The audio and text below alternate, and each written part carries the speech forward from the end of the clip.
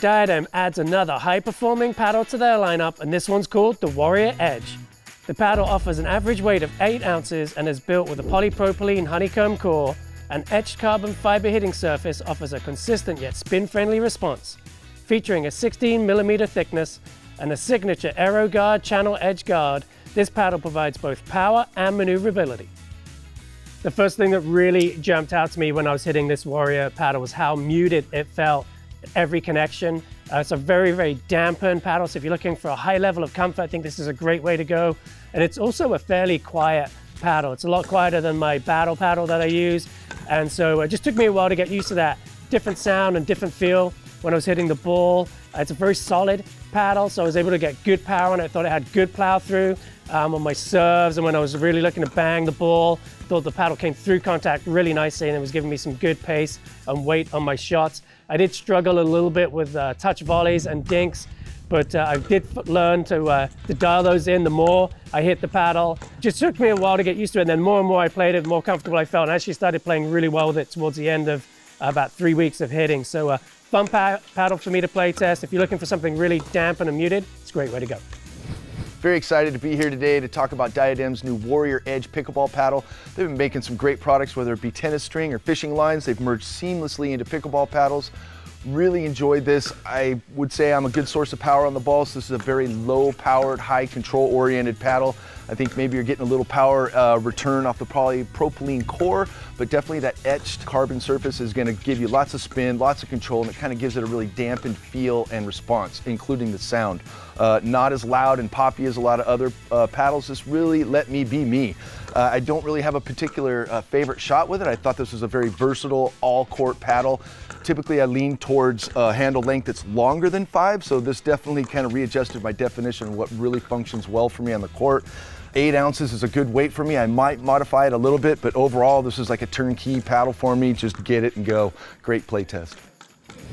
I really enjoyed this play test. I felt like this paddle was pretty versatile, and I think it's a great option for players that kind of have more of that all-court style, or players that like to play both singles and doubles. I found that there was plenty of power, that I was able to hit nice driving shots that were pretty effective from the baseline. But at the same time, it was also really nice and easy to do some nice volley exchanges or quick reactionary volleys with this paddle.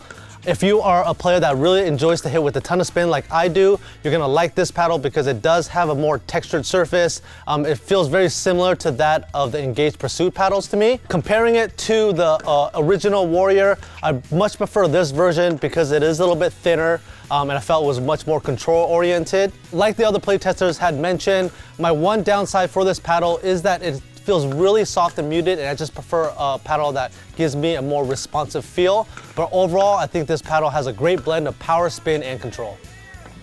This is my first Diadem pickleball paddle, and I wasn't sure what to expect, but like the other playtesters, after a couple hits, the first thing I noticed was the extremely dampened feel of this paddle. And this was a really awesome thing for me because I felt that the paddle was absorbing the power of my opponents, and I really was able to get a nice controlled response, whether it's from my ground strokes or my volleys, and I was really able to add power when I needed to. I also found the paddle to be extremely comfortable. I never felt any unwanted vibrations. Moving into spin potential, I always look for a paddle that offers a lot of spin, and this one fits the bill for me. I was really able to use different kinds of spins, whether I was coming up and over the ball and getting that ball to dip at my opponent's feet, or if I was slicing my backhand, I could get the ball nice and low. One thing I thought Diadem did a great job of was the combination of stability and maneuverability. The paddle felt nice and quick up in my hands at net. I never felt like I was late, but it also was really stable, so I never felt like I was getting pushed around when I was hitting against the bigger hitters. My one small knock would be the feel. Now, I didn't feel as connected to the paddle as I wanted to, so my touch shots maybe weren't the strongest. However, that's not my game, so it didn't really bother me. Overall, I found myself coming back to this paddle time and time again, and it's definitely worth a demo. For more information on this Warrior Edge or any other paddles in the Diadem lineup, be sure to head to totalpickleball.com.